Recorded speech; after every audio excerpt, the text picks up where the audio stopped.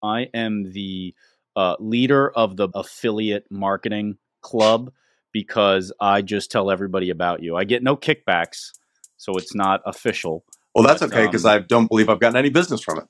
Oh, well, you don't know. No, they might just not mention me.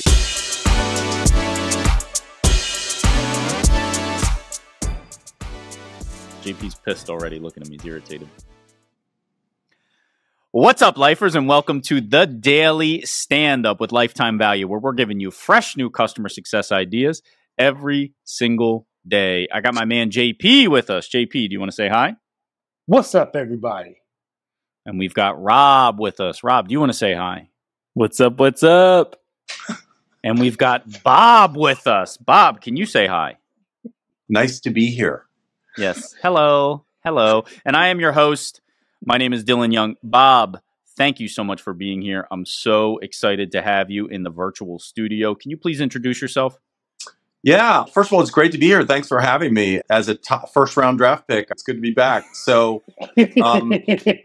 I teach people, particularly in customer success, but also sales and account management, how to do better discovery and deeper listening with just be much more curious about the other person and their world, builds trust, etc., and generates revenue, actually.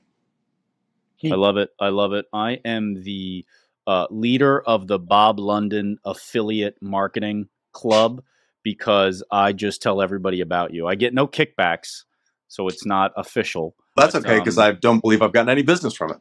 Oh, you don't know? No, they might just not mention me. No, I see why he likes you. I see why he likes you. No, I'm teasing. I don't know where stuff comes from. I'm sure you're responsible for half of my look. Every half of my mortgage payment probably is covered by your leads. Yeah. Thank you. Totally. Yeah. Bob, you know what we do here? We ask one simple question of every one of our guests, and that is, what is on your mind? Usually customer success related, but you can expand it out if you'd like. So why don't you tell us what that is?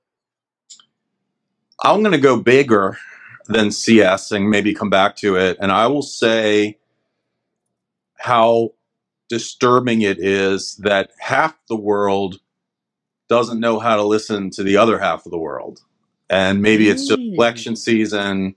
Maybe it's just politics. Maybe it's because I'm here in the outskirts of Washington, D.C. But I think that listening has become ephemeral, meaning that as soon as someone else says something, it just evaporates and we go on to our point. So that's the broader platform that I'm on, screaming from. And of course, we joked before about I have two sons that are adults and a wife, and they all think it's hilarious that I'm chief listening officer because at home it's a bit of a shit show as far as my listening skills. And no, it's gotten better, but my nickname for a long time was Dr. No, because every time the kids would open, before I even heard the end of the sentence from my kids, I'd say no. The other thing I would say is you could probably buy that cheaper online. So how does this relate to CS? I think there are two levels. The day-to-day level is that by engaging customers more about them instead of shoving information at them that's more about us, what happens is these magical doors open where the customer starts opening up and they start sharing in things that turn into insights for us and people in the CS world that you can then, you're disarming them by asking about them. We all like to be asked about ourselves, and in this case, our companies. And then there's a trust building thing that happens, which CS is already good at, so it accelerates trust. This applies to sales too. And then they reveal things, and they become the teacher so that the CS person can just not have to have all the answers all the time and keep talking the whole time and just be the student for a little bit and learn and listen. What you've learned and listened to becomes insights that you can turn into, you can find hidden risk of churn. You can find new revenue opportunities. I call it just being more opportunity aware. Like, you're not a salesperson in CS, but if you can really help out if you're seeing opportunities with the potential. But the bigger listening thing for CS is listening to the business and cuts and cutbacks and pressure whatever you want to call it, reckoning or bloodbath in CS doesn't happen because people don't like CS people. It happens because there are business issues, especially in SaaS. I think my wish for the CS community that I love, that has embraced me for the last 5 years, that they be a little less tribal and a little more open to feedback and criticism about why are these things happening? How can we align ourselves more with the business instead of, and then I'll stop, instead of defending the tribe and saying, I can't believe that leaders don't get the value of CS. Guess what? They don't sometimes.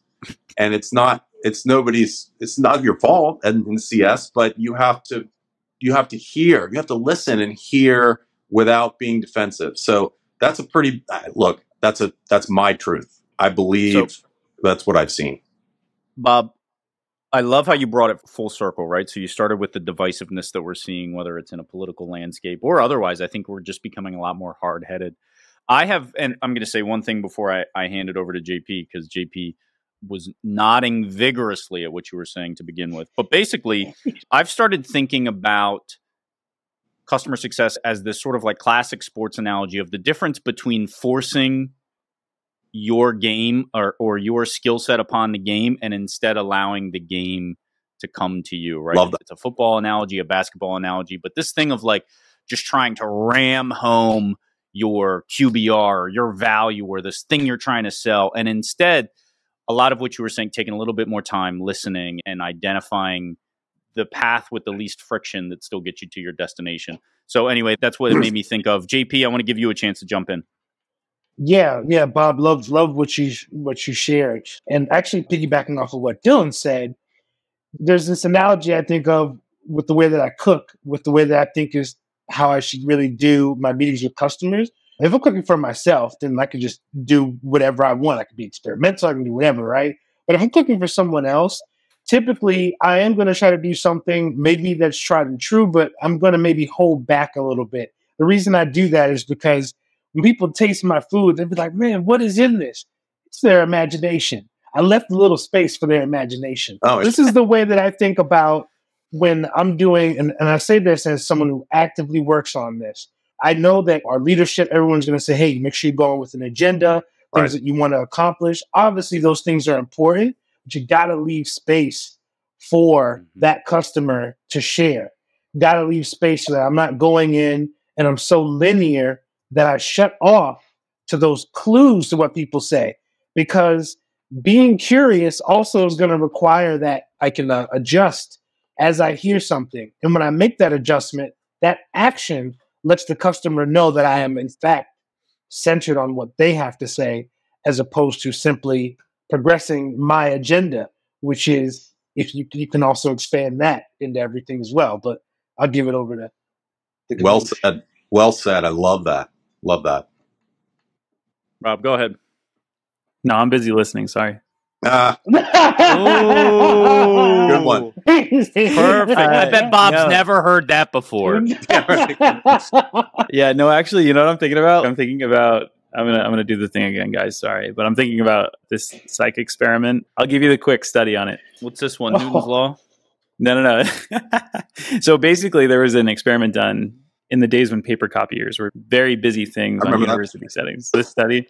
Oh, okay. Paper copy. Oh, I know paper copiers. Yeah. Fax machine. Dylan. Mm-hmm. So they did an experiment. The control side of the experiment was, let's have people go up to this busy line waiting for the paper copier and say, can I cut you in line? Success rate, 30%. Then they had in the experimental group, people go to the line and say, can I cut you in line because I have to make a copy? 90% success rate. So you're like, why is there this massively different success rate when people are adding no value? All they're saying is because I'm here to make a copy. Like, there's no added value of that. Everybody there was there to make a copy. So there's no added value to that clause. But the thing is, we just fall into these scripts in our head of, I hear something, I repeat back, or I say my point. And we just play table tennis all the time conversationally. I learned this even as a waiter when I was 19, 18 years old. Of course, the waiter, you got to get that off. Go ahead. But let him cook. You know, I noticed, for example, like if I repeat back the order, even just like little things, repeat back the order and then just pause. That's another skill that I had to learn. Love it. When it came to listening. Like if I could just pause, it would make me so much more impactful. That's why I got to wait it now. Yeah. Bob, with the time we have left, why don't you tell us what you thought of our, how we interpreted your theory, what's on your mind, maybe your philosophy. Oh, I get more time? I thought this was like a kill. So, and that's our time, folks. Bob. Kill Tony. Like you get 60 seconds and then they take over and start asking questions. Similar. The reactions are fantastic. And I wouldn't say fantastic if they weren't. So the pause, the leaving room for the customer, I talk about it in terms of creating room, but a little different because it has to be intentional. You have to telegraph your intention. Hey, for the first few minutes, I'm just going to listen to you. I want to ask you some questions. And I was, okay. But the pause is hard, but important. So I love that. I'll just riff off of that, the pause. The best tool for keeping yourself from interjecting unnecessarily is right on your keyboard, and it's free. It's the mute button. Ask a question, an open-ended question, hit the your mute button, not theirs, and let them talk. What it does is it serves as a self-editing tool. So instead of just jumping in and even those little noises we make when we're listening sometimes that can be distracting. Instead, when you have something to say, you go, oh, I'm on mute. Then you have to consciously unmute. And then you have a chance to say, was it really important? Because the customer was going somewhere that might be helpful to me. So the mute button helps with embracing the silence and pausing. I call it the customers have these verbal ellipses. They're hearing themselves talk. And because you're asking such good questions, at least in my world, that they've never said these things out loud before. So they're saying it and they hear themselves say it. And the verbal ellipses is ... And they pick it up again to clarify something. Since we're talking sports, playing through the echo of the whistle. I've heard that. Play until the end of the whistle sound or something in football. Interesting. So I love that you wrap this up by giving us that tactical piece of advice. I think we live in the theory so often. So it's awesome to hear that little kind of period on the end of this thought of here's a way you can enact this today. But Bob, that is our time. I'm disappointed, but thank you so much for being here. Would love to have you come back. What are you disappointed about? Yeah, that's the end of our time. That's the end of our time. That uplifting note. Thanks for coming. But I was leaving a little question mark in my recipe right there so that the audience would be like, oh, does he hate Bob? Does he hate Bob? It is what it is, no. People.